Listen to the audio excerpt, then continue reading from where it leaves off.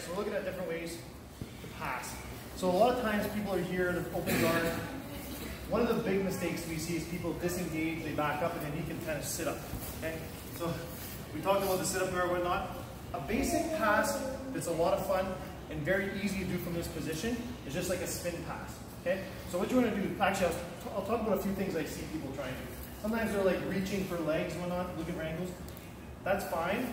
What I like to do instead of reaching for ankles and bending down is I'll push on the person's head and then like the ankles if that's what I want. Okay? So just a little tidbit there. But anyway, on the side, this is what we're going to practice. You're going to grab one lapel and one knee. Okay? And all you're going to do is basically spin them. So you're going to cross your arms in this position here. And you're surprised at how easy the person spins. Once the person spins, you're going to drop into the knee on belt. Okay? Once again.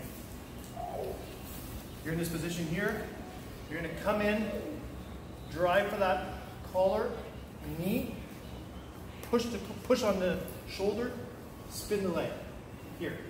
Okay? Boom. And then to the knee on belt. Or knee on bicep or whatever you get. Okay? Easy enough, guys? Super easy pass. Give it a shot. 1, 2, 3.